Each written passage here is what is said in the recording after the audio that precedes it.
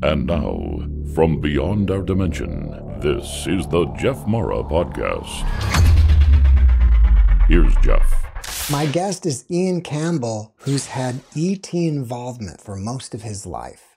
He has a background in film and television, and in the summer months, he spends his time filming the night sky with night vision cameras while using various modalities to help promote peaceful contact.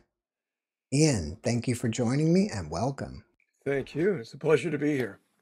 Well, Ian, I think one of the things that started your interest in UFOs is you had some sort of major sighting or contact when you were 12 years old. Can you tell us about that? I did. I'm just going to show you a picture just of what I looked like at 12 to give you an idea of what I experienced at this age. So this is me. And the summer of 1969, this is also the summer of 69, I had a friend that came over to do a little bit of camping in my backyard. And I'm in the same house now that I was when I was 8 years old. I've taken it over. My mother passed away years ago. But in 69, my friend came over and we were in our tent, and our feet were probably in the tent as we were laying back in our sleeping bags, just enjoying, the night sky and all that it offered. I enjoyed looking up. I think my friend got bored relatively quickly and went back into the tent and forgot about it and went to sleep. But I stayed out and I was looking up, and all of a sudden, this green, might have been 25 feet, I'm guessing, in diameter, just floated over the Norwegian maple that's in the backyard. And I don't know whether it stopped or if it just kept going. It was moving south, if it kept going, or whether there was any period that it was stationary. The weirdest thing, Jeff, was I know myself well enough that something like that should have terrified me, but it didn't. I was completely calm. It makes no sense. And the weird part about it is when I processed it, I went back in the tent. There was no compulsion to wake my friend up to say, oh my God, I just saw a UFO, which a kid would normally do. Instead, I went to sleep. The next morning, I never mentioned it to my friend. I never mentioned it to my mother. It makes no sense to me, or it didn't make sense to me then, and it doesn't make sense to me now. So my feeling is, and I don't know whether it's accurate or not, that whatever it was curated or created that, what would the word be? That emotional response that I had. So that to me is something that for years has just confounded me as to what it was. So that was really the start of something that really made me realize too that there were things that happened in infancy as well leading up to this. But this was really the major one. Let me stop you for one moment.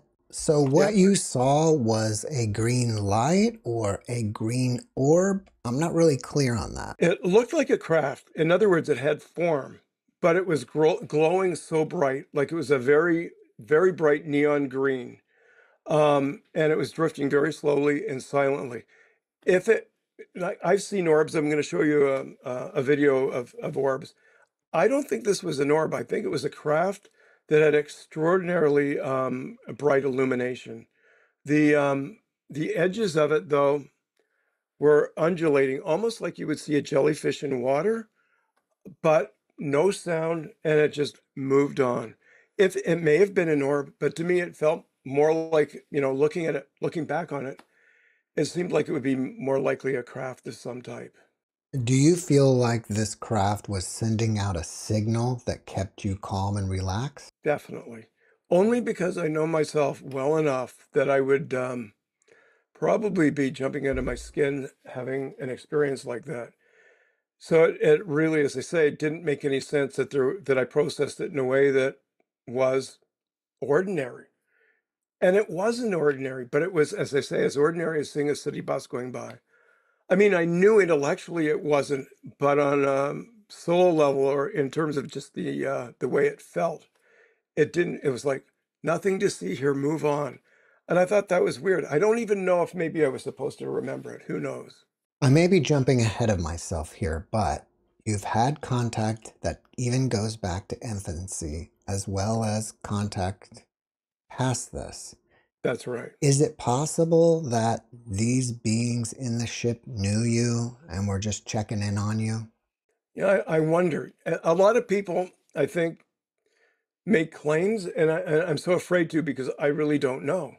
It's such a mystery, but I think there's a very good chance that that is the case because my earliest memory, Jeff, goes back to infancy. And I know I've heard, infants, babies don't have sight, but I have memories that involve vision. So maybe my memories aren't quite infancy, but a little bit older. But it started right at the very beginning. And I just talked to somebody a little while ago, and they say they remember things at 6 months old. And so it confounds me why I would have this memory. But it's, again, like that ship that I just talked to you about over the maple tree. It's confounding because the memory is so real. I wonder, Jeff, if you go back, if we were able to go back to view what we're describing in the present, how different it would be. But something happened. It was real. It was so real that when I describe it to you, I even asked nurse practitioners about one aspect of it to say, is this really what they do in wards with newborns? And they went, heck no. So it's interesting. So do you want me to explain that, or is there another element that you'd like to talk about first? Yeah, sure. Tell us what happened when you were an infant or a toddler. What happened is I'm just going to share with you a graphic that I prepared. This is kind of what it felt like. This is a very crude graphic, but there's this conveyor belt. I remember there were a bunch of infants, including myself. Now, what I remember was on the side of the conveyor belt system was a bucket where there was a liquid where we were being bathed. And at the end of the conveyor belt, there were nurse practitioners, if that's what they were, taking care of the babies. The era seemed like, and I've heard other people say things like this, that it felt like from times past. It felt like it might have been from the 30s rather than something that was, late 50s. So I don't know really what this was, but the beings, they seemed like nurse practitioners. They were very thin. They felt to me like they could be tall whites. Most of the encounters that I've had with beings have been tall whites, maybe Nordics. The issue that I have with recall with any being that I've encountered is, and I think it's something that's a protective, something within me that's protecting me. I do not ever have recall of any facial features on any being that I've ever seen, and this was the case here as well. Well, you're saying that they may have been like tall whites, so I'm assuming they were humanoid-like, at Very least. much so. Very much so.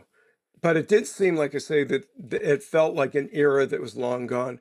And the thing that was interesting, I've met people that are nurses, and I said, do they use conveyor belts in a nursery? They're going, no, never heard of that one before. So this, to me, is odd, but it's a real memory that I have to this day. Do you think it's possible that you have an alien implant in your body somewhere?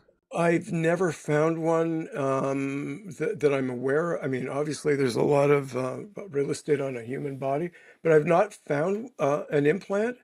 But I don't necessarily know that they're all as easy to find as maybe some. I know Whitley Strieber has one in his ear Hmm. that's quite prominent that he's had, he's attempted to have removed. I don't think I have, but I don't know. But I do think that you asked a really good question about the craft that was above the maple tree, and that is, yes, I do think there's a through line from infancy, to this day that is hard to kind of wrap my head around. All right, what other footage do you have of UFOs that you can share with us that also may connect you with your past? Okay, Jeff, this is 2021 when I was taking some pictures out over the water, and I'm zooming in on the shot. This is what I found in the image. It's a streak coming through that I didn't see when I was taking the shots.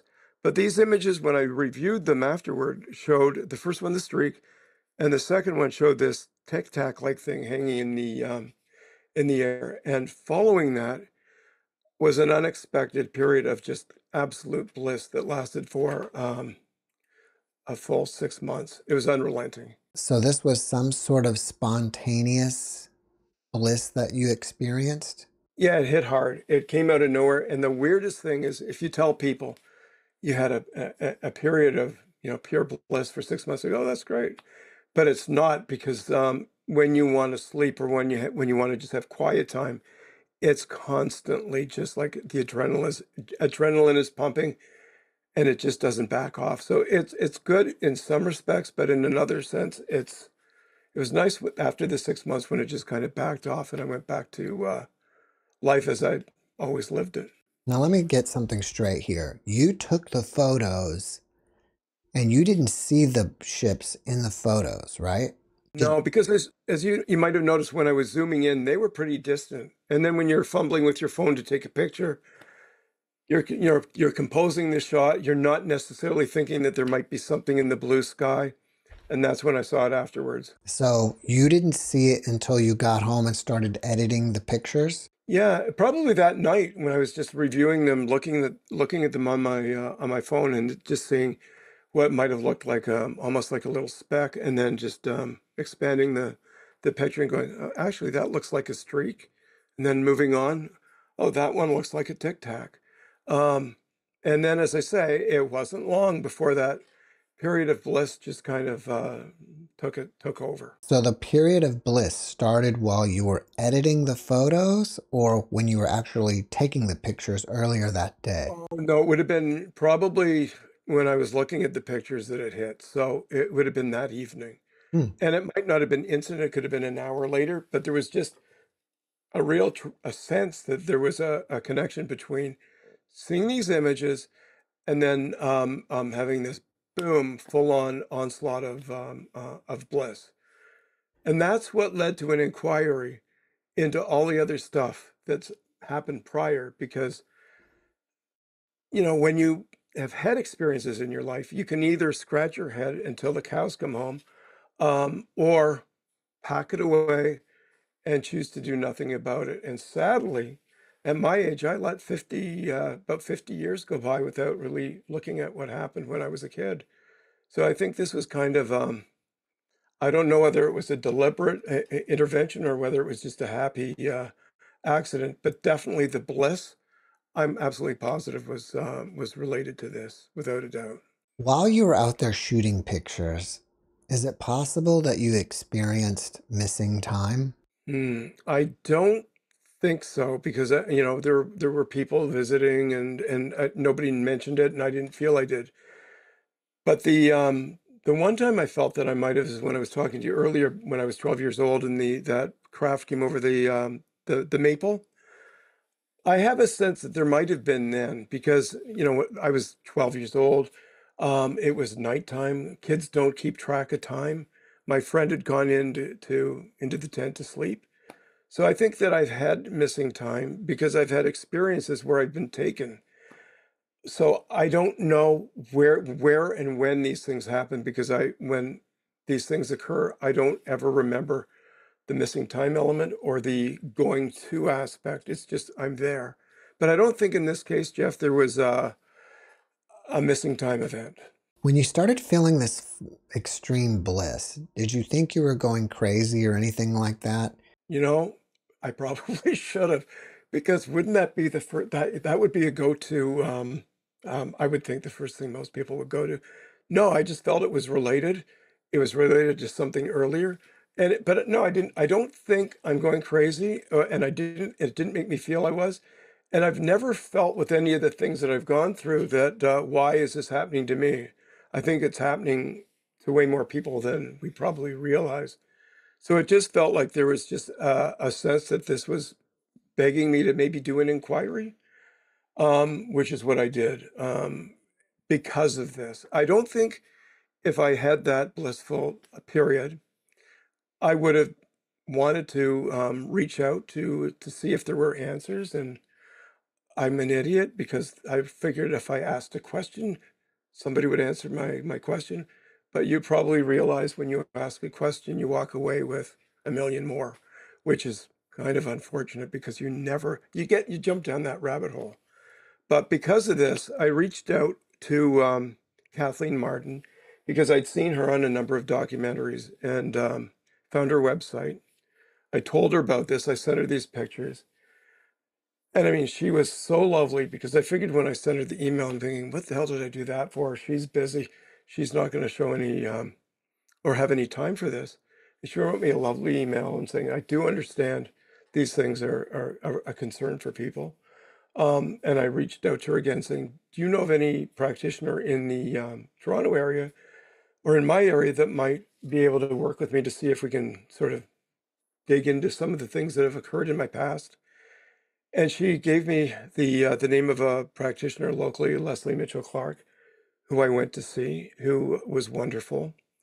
And for anyone that's watching this, I was so terrified to even consider hypnosis, thinking that it was going to be difficult, traumatic, where you lose control. And I realize it's none of that. You're in full control, but you do kind of come up with answers.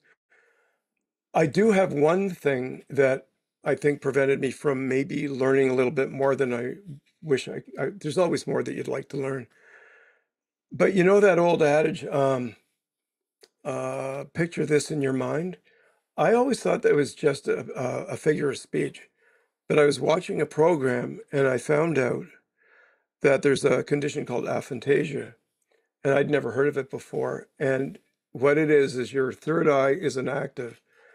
And I do not have an active third eye. And so when I went, to hypnosis and had my sessions, I found it difficult to go into trance, although I did.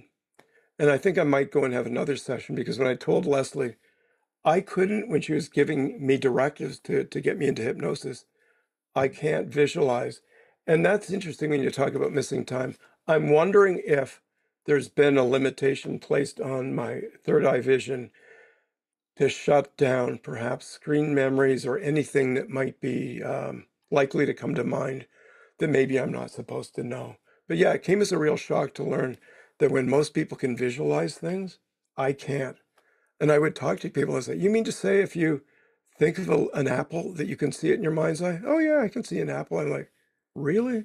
So this to me seems like that limitation may be related to something that was attempting to block my memory. And that's something I'm very curious about. So you're saying that you went to a hypnotherapist and it was unsuccessful because you just couldn't retrieve those memories. I think there's more to retrieve. She ended up getting me into a state where I was able to recall a few things that I didn't remember, but I feel there's more depth to what could be uncovered. When I went to Leslie, we talked about the memory that I had of being an infant on the conveyor belt, being nursed, or rather being taken care of by tall whites. That gave me an opportunity to see that or remember it more clearly, where all of a sudden, as I mentioned, there was a wash basin at the side that came into memory. And the other thing is the nurses had gloves on, but they weren't latex or rubber. They were more like a powder blue microfiber type glove. So that kind of clarity came forth. Also, I had other things that were brought out through Leslie. And I'm not saying she didn't get me to trance, but it was not as easy as I'd hope it to be. But I do think that blockage is something that's come with the experience that I've had earlier in life. So you're saying that the blockage was intentional, most likely by the ETs. I did book a session with Kathleen Martin, and I went to her website and I booked a session with her. And she gave me a meditation, and she said, I think that it's possible. She couldn't say in any definitive sense that there was a band or anything placed over the third eye, but she gave me a meditation to work with. And she said, I'd like you to work with this for 3 days, as much as you can, and let's see what happens. And it did start to unlock some ability to see my third eye, but I can't willfully see something. I just see things occasionally that decide to show up. So I think it's a sense, or it's an ability that's still lacking, but it may be coming along, which would be great. Kathleen is a really, really skilled hypnotherapist, and what she gave me kicked in within a couple of days, but it's not as full-bodied as some people who are able to just visualize, you know, anything that they put their mind to. Do you have any memories of ever being on a craft? I do. Yeah, if I could share one with you, I think it would be interesting because it's a bit odd in terms of the room that I was in. It didn't seem craft-like, but anyway, here is a picture that was taken in downtown Toronto. Somebody took it because I wanted to illustrate to people. It seems odd to be in a room on a craft that's constructed at 90-degree angles with tall windows from floor to ceiling. Years prior, when I was about 5, 6, 7 years old, I was on a craft where the windows were floor to ceiling in a room that was constructed like a normal room would be. I was standing with 3 beings that I assume are like my family. We were all in either robes or dark gowns of some sort. And as you can see in the image, the lights that we're looking at are craft in the distance. And I feel like I'm with family and we're all just kind of like hanging together. So the next picture shows, oops, sorry, I'm going backwards here. This is the progression. This is another instance where I was on this same craft with my family. However, I'm also able to view from behind. I was on a riser or on a couple of steps higher than the people in the foreground, watching them and myself from a different perspective, which is so weird. But I remember it as clear as day. And what I find really interesting is that there's an experiencer named Sev Talk who I saw do a presentation who talked about being in a room exactly like this. And she described it as being in like a penthouse or in a condo or in an office space where you've got the glass from floor to ceiling. And she was saying, it doesn't make sense because I feel like I'm more in a commercial building or in something that we're familiar with here on this earth plane, but clearly we're not. And this is exactly the same encounter that I had. Can you share with us some of your night vision goggle videos? I can. This, Jeff, is a frame grab that I took from a video of the cubes that were flying over my place in December. On December 15th, these cubes came over the place twice on the 15th and twice on the 19th. And this is the best frame grab that I could get from that. Okay, one of the videos that I shot was a video of a cube coming over my place in December, just a few months ago. And it came twice on the 15th and it returned on the 19th when I had my cameras out. So let me start the video here for you to have a look at.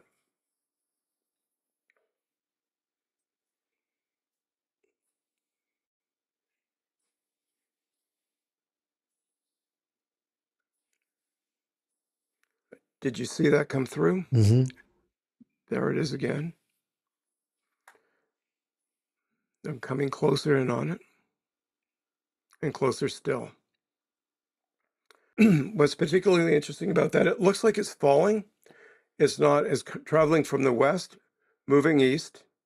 I checked the weather and the winds were coming from the west, so it's traveling against the wind, and they all were coming that direction, and the wind was either west or south-southwest.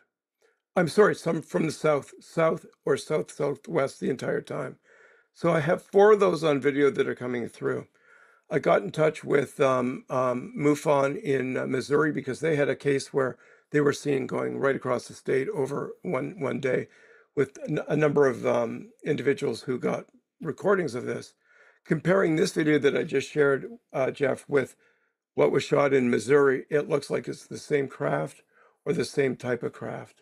And I can move on and show you some other examples. This is a cylinder that I recorded in September. So let me just play this for you.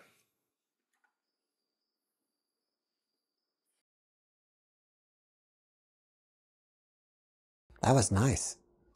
You know what was amazing is that I usually, when I'm out filming, for whatever reason, I feel most connected when I'm shooting over the bay towards the north, where the Big Dipper is. And that came right through with the Big Dipper and with the cricket sounds. It was a lucky moment for me. This is interesting because let me see here. This, Jeff, is when I was away in the summer and I came back to New Brunswick.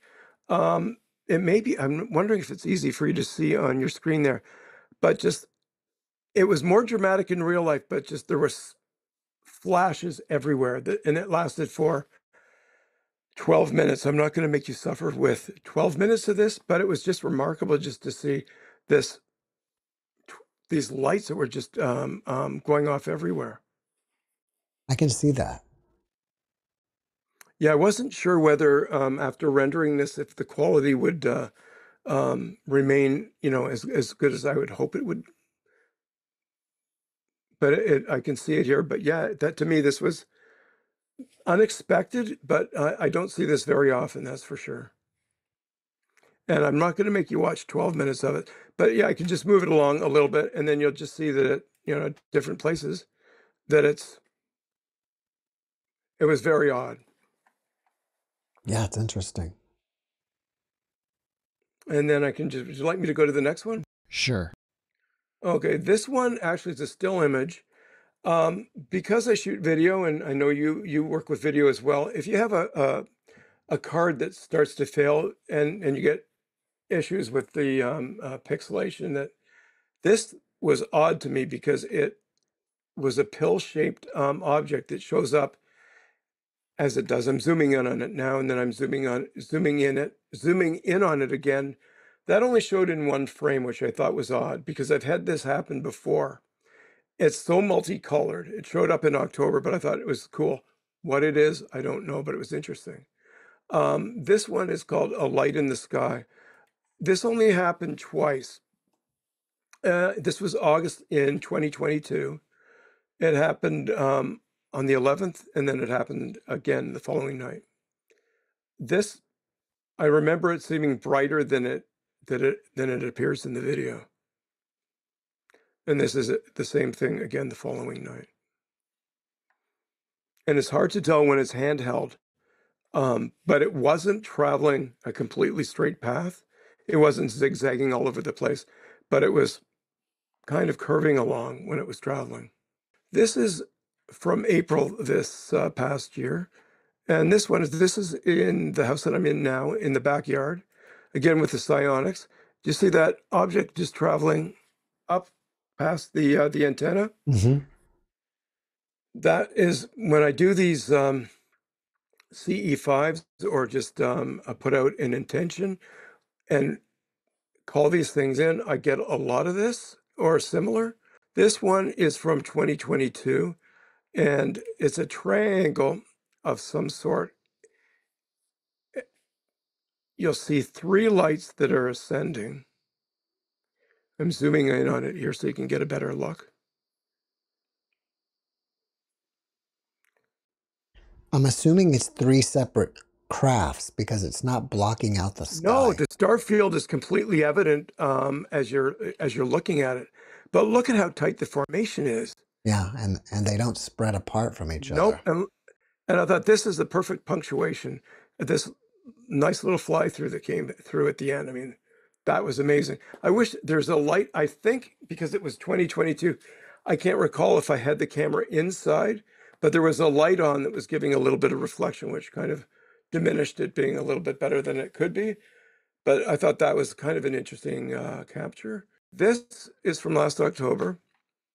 And as I play it, I can describe what happened. It was a cool evening when I set the camera outside to record, but I stayed out probably for about 20 minutes doing an incantation or trying to call in the craft with the CE5-like protocol. And I went out to check on the camera sometime later, and I was walking toward the cliff, and there was this orb that I'm assuming was about the size of a baseball. And it was about 5 feet above the ground at the top of the cliff. but I felt because I was aiming the camera at the Big Dipper that the angle of view, I thought I'd be shooting at too high an angle for it to capture them. And I not only got it, but there were 6 that were coming through. And they were all traveling the same path. And here comes another one. I think orb 4 gets really bright. I'm just really thankful that I was outside to see one of them with my own eyes. And how far do you think you were from it? Oh gosh, not that. I would say probably about 50 feet maybe. And probably when I saw the last one, I was closer because the camera would have been about 50 feet from that tree that you see to the right. Now, some people may say that what you're seeing are drones or falling stars. How would you refute that? You know what? To be honest, how can you refute it? Because I have no proof that it isn't that. The only thing that I can offer to just say that I don't think it's that is that I was out to catch the last one, and I was standing near the cottage, probably about 40, 50 feet from where that orb was. They appeared orange, or it appeared much more orange than the video indicates. Well, I would think that if it was a drone, you would be able to hear it at that distance. You'd be able to hear it, but then why would there be multiple passes? And Right. then they just fade out when they get to the to that evergreen.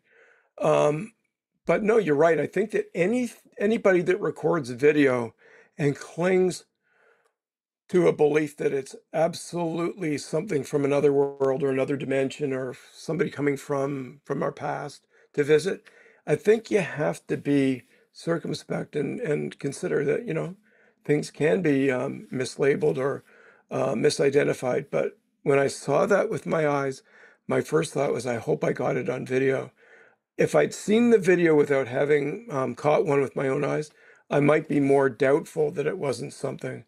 But what I find remarkable is that each one of them was traveling the same path all the way through. It didn't look like it was, traveling up. If it was a drone, maybe there'd be a bit of I don't know, a wobble in its path or whatever. But this just seemed, let's put it this way, it could be anything. But I just did see one, and it did seem like it was an event that it was hard to explain. At least I can't explain what it is. Okay, this is an interesting one. This is where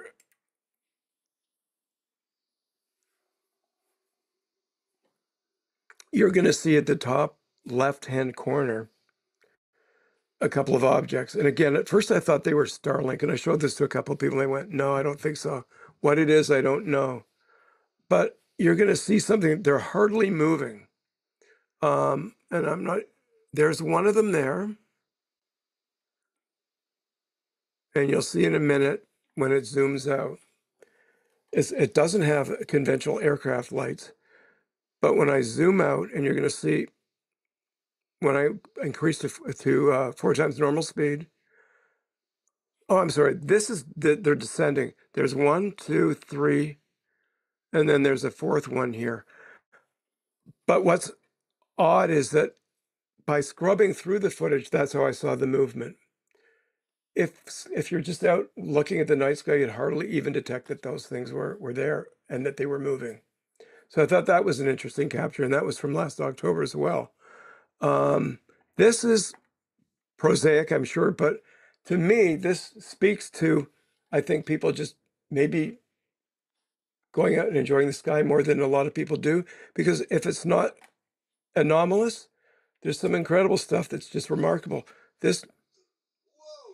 That was not expected. I thought that was phenomenal, because you're just sitting out there, it's so serene, and then boom, and it was so much brighter than in real life than it was, looking at it on camera or on playback. Can you play that again? Of course, yeah.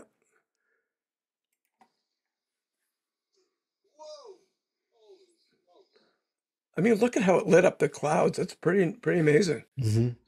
So I think if people even just go out and just look at the stars for entertainment, never mind looking for anything anomalous, there's all kinds of amazing stuff out there.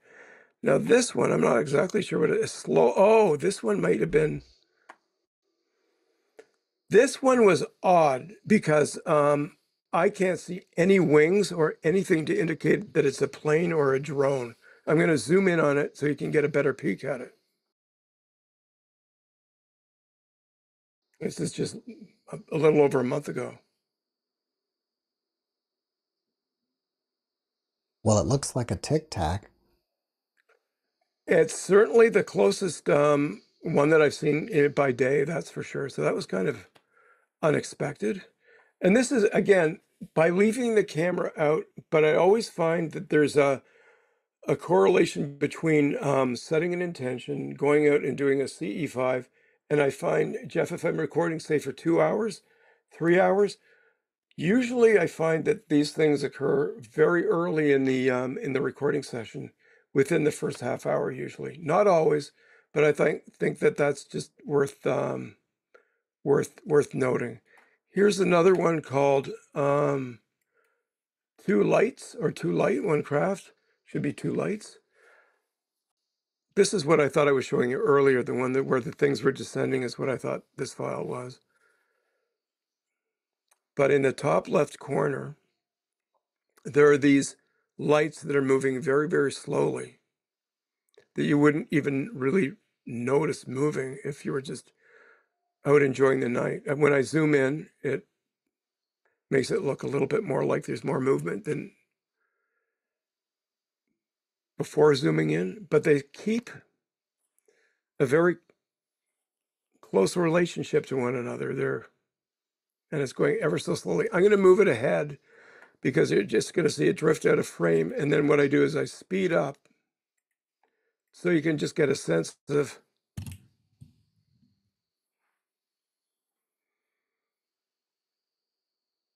you'll see it coming through right about now, 4 times speed.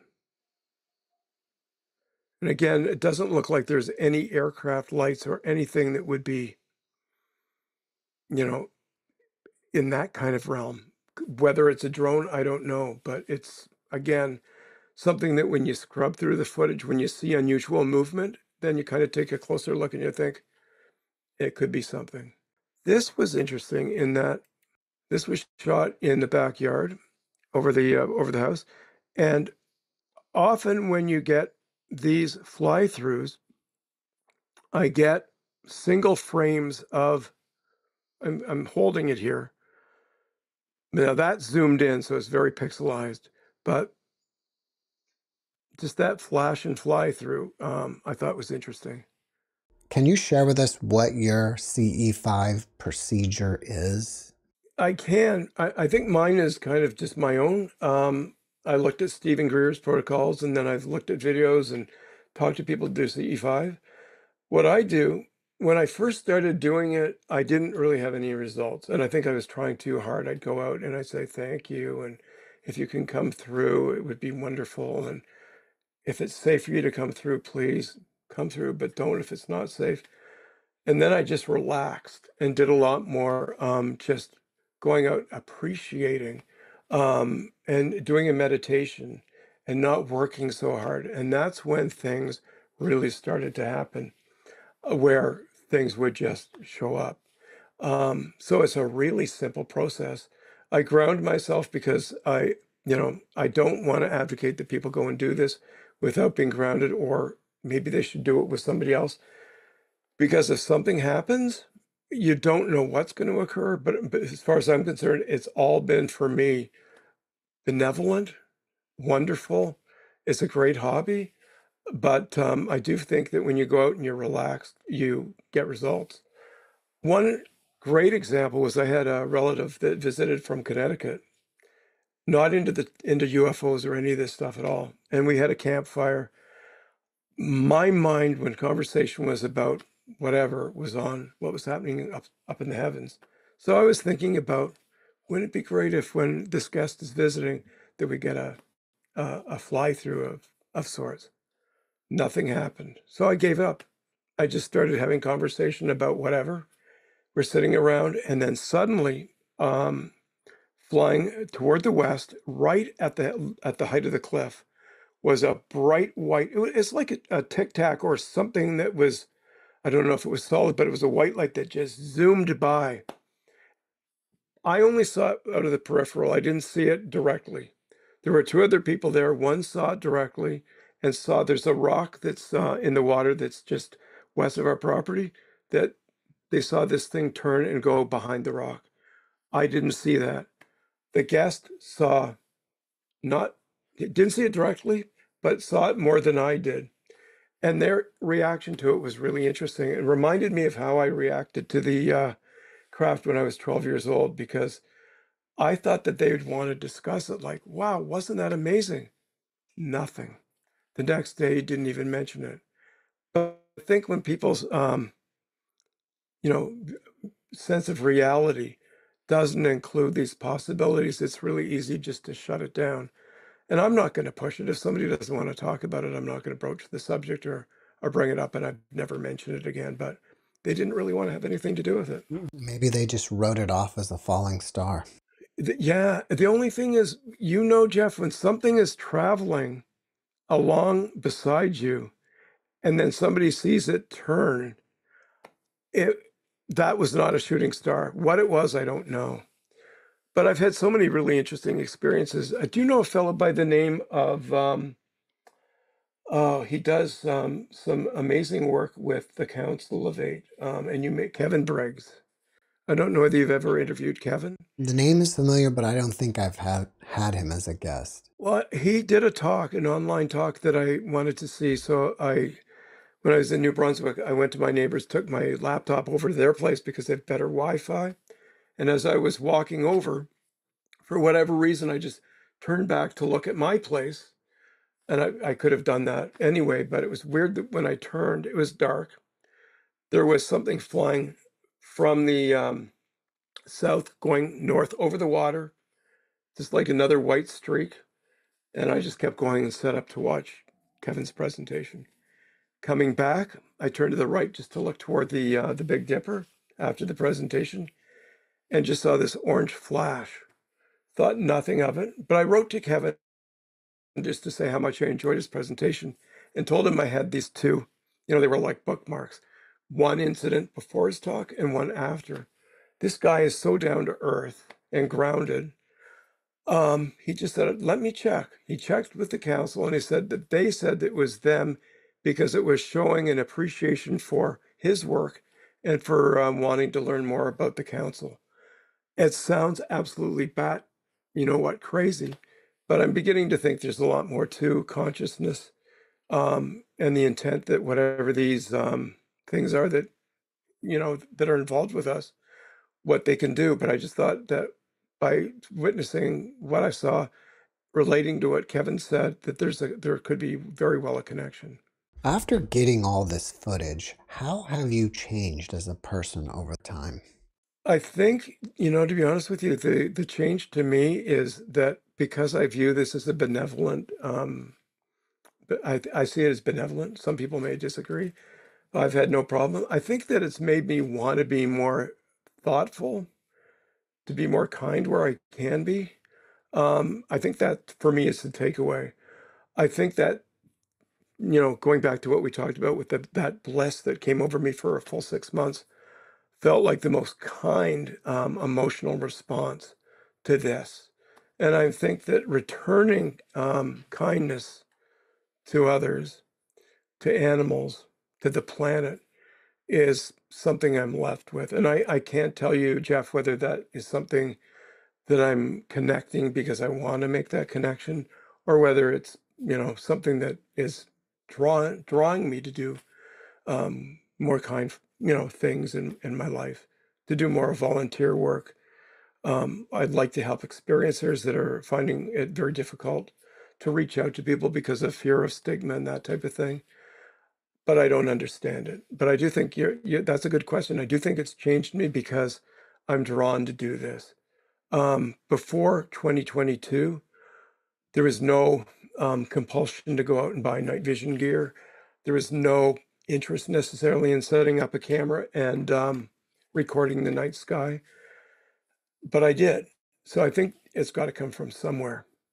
And I also think what's interesting is maybe they want to work with us through these kinds of devices, because 30 years ago, consumer-grade electronics that offered night vision capability didn't exist. Cameras that could record on memory cards that are cheap and ubiquitous, they weren't as readily available. I think things are at our fingertips now to bring these things into clearer view. And I find it's a huge hobby. But I'd love to share it with people. I haven't set up a YouTube channel to share some of the videos, but it's calling me to do that. And it's interesting because a lot of people, when they post their videos, add music to them. And for some reason, I'm told, and when I say told, it's just an internal voice, do not add music, because I feel that's kind of curating somebody's response. It's kind of telegraphing the response that I want by putting a certain type of music in, how they should respond to it. So I'll just let the crickets and the natural noise, complete the picture. I didn't ask you this earlier, but how did you wind up on a ship when you were in the craft that time? The first time, Jeff, that I can remember being on craft would be about 5 years old. And the interesting thing is I have absolutely no memory of ever being taken. I'm just there. Am I there physically? Or am I, are they taking me on some sort of a soul level way? Am I astral traveling? I don't know. But I know when I'm there, when I was 5 years old, I remember being alone and walking down a corridor that was curved, and the walls were, curved as you would expect, maybe a tic-tac or some sort of a craft that is shaped that way. And walking into a room, there was no one there with me, and it felt really weird. But I've never had a sense of being taken. I don't know if you've spoken to other experiencers who have had that sense of just being there, but not the actual journey of getting there. Besides the UFO activity, what other paranormal experiences have you had? Well, actually, after doing hypnosis, a number of things that I thought about being potentially ET related, but not completely, came into clearer view. And I'm not one that remembers my dreams all that clearly. Like, I might remember 10 dreams a year. But when I was about 5 years old, I had 2 dreams that would replay like almost nightly, and they were terrifying. The first dream that I can tell you about was waking up and going to my window or going to the front door of the house, opening the door and finding there were just bricks. The windows, you'd open the drapes, bricks. No one was in the house. I was alone in a house. And to me, that speaks of being captured or being removed from your the comfort of your normal existence. And that dream would replay and replay and replay. And to me, it makes sense. Probably it's relating to an on-craft experience. That's one. The other one was, again, it would have been in the 1960s in reality, but a car that would have been from a much earlier vintage, a sedan, a black sedan, had me in the car. I was alone in the back seat, and the car was starting to roll off the driveway and take off. I was terrified. I was alone, and I was going with it. Of course, that's when I wake up. Never really thought much about it, but after doing the hypnosis and examining things, to me, that's being taken. I was alone, and this thing was going, and I had no control. The other dream happened when I was probably just getting into my teen years, and that involved being in a subway tunnel, like just standing on the subway tracks, not at the station level, but into the tunnel somewhat. And then all of a sudden, a train is coming, and I'm trying to negotiate how much time I have to safely get back to the platform before it catches me. And again, to me, I can clearly see how that would speak to an ET encounter, where it's a screen memory showing up in dream form. But those were really haunting dreams that were never, ever, ever giving me a break. So those are coming from hypnosis. Ian, can you share with us some of your UFO research? Yeah, I think that I'm using CE5 as one of the protocols. And one aspect that I found a couple of years ago that I find really works is something that Jimmy Blanchette, who's a scientist who's in Arizona, and he has a very large telescope array. And he's found that by using these very inexpensive ham radio handsets, that you can send out a signal and you can get a return. And if you have two radios, you usually get the return on the one that you've sent the message through. The video that I just showed you was interesting because I was looking at some video that I shot the night before, and I was asking the radios for confirmation by looking at the screen if what I thought were meteorites might be something else. And they were going off like crazy. And then they settled down. I'm making this recording on August 26th, 22. And late last night, actually early this morning, probably at around 3 in the morning, out in New Brunswick over the Bay of Chaleur, we do this protocol where we're playing an audio file prepared by Jimmy Blanchette, which is a CE5 protocol. Right now I'm looking at the monitor. This is the editing software. I'm just going to play this through. And after the end of this audio file that you'll hear, about 25 seconds later, there's one fly through a craft or something that goes through frame.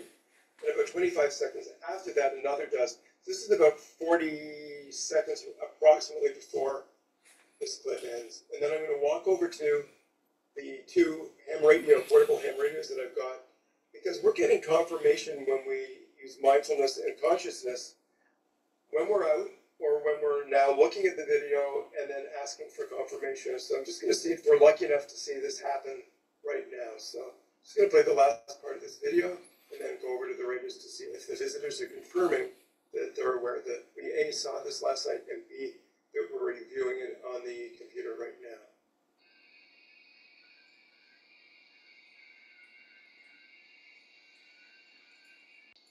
Okay, you're going to see an object fly through. It looks a little bit like a shooting star. There it goes.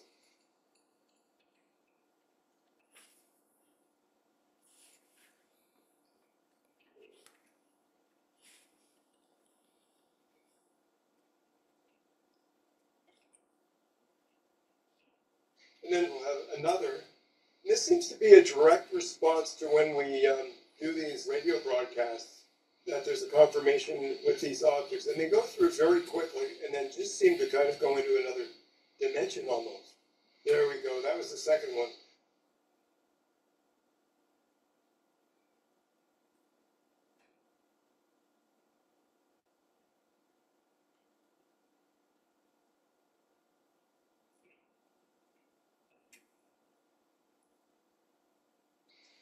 Now I'm going to walk over to the radios to see if, through mindfulness and consciousness, there they go. We just played the video, and the radio is now chirping. It's set to 144.1, which is the frequency that Jimmy Blanchette finds works well with consciousness and radio contact. Interestingly, there are two radios that you can see here. They're both turned on, both of them set to the same frequency of 1441. You know, Jimmy is a scientist who understands way better than I do radio frequency. And he expresses the opinion or the fact that when two radios are set to the same frequency, they should both be receiving a signal. But with this protocol, it's almost as if they're trying to let you know that there's a situation that's truly miraculous, because they're sending on a frequency something that is being received only by one radio, and it's still going. And it does seem repeatable. It seems that there's a very direct response between reaching out, and then sitting back, using consciousness and listening. But anyway, I just wanted to give you that as a demo in terms of what I've been doing here in New Brunswick this year. Sometimes they're chatty, and sometimes they're not, kind of like me, actually. The interesting thing is it's on their terms, they're in control, and there goes the other one, independently. I guess the other one didn't want to be left out. But anyway, it's been a really interesting summer, and contact is definitely possible for, I think, most people who want to try it. The recording you just saw was after the third time this happened. I thought I just better get my phone and record it. What's really interesting about this protocol is that anyone can just get these radios, use them, do experimentation. I find that there's a connection. Whatever it is, I don't know. But the most fascinating element is that if you take a conventional radio and put it in a Faraday bag, it will kill the signal. When these things want to chirp or indicate that there's something coming through, it will work in a Faraday bag. So whether these are actual radio signals triggering these radios, I don't know. But it's another modality that I feel lends credence to there being a consciousness connection. I find that the radios can be active every day in a week, and then they might go quiet for a while. But yeah, it's one thing that I found quite fascinating, and I enjoy using them. But it's weird when you're editing and they're giving you directions. So that's been kind of an interesting element. That's amazing. Now, I noticed that the volume was turned off on your ham radios. If you had the volume turned up, what would you hear? On those radios? Uh-huh. The volume was up. Oh, it was? Well, I didn't hear anything. Could you hear that? I really couldn't. I couldn't hear it. Yeah. They sound. It almost sounds like a chirping sound. There are people that are trying to decode what the message might be. There's a woman that I know that I communicate with, and we do some of this work together. She professionally is a psychiatrist, but she's an experiencer, and she recorded some really interesting. She got her phone, I guess, and just recorded the audio of these sounds, but hers were coming in very rhythmically, as if there was if they weren't as random as a lot of the stuff that I get. She sent it to Jimmy, and he just said, "That's really interesting. Somebody should look at it." And I think she sent it to somebody who's trying to figure out what these things might actually be trying to, relay, if there is a message. But I do find it interesting because who would have thought? He's an experiencer, and I think this has come to him through some means, but I don't know whether he would have come up with it without having that experiencer background. Ian, after watching this podcast, people may want to reach out to you and ask you questions. Are you open to that? Yeah, no, I'd be delighted if anyone would like to reach out. The best contact would be my email, and it is, the first word is contact.ian, I-A-N, .campbell, CAMPBELL, @gmail.com. All right. Well, before we wrap it up, can you leave us with one last positive message?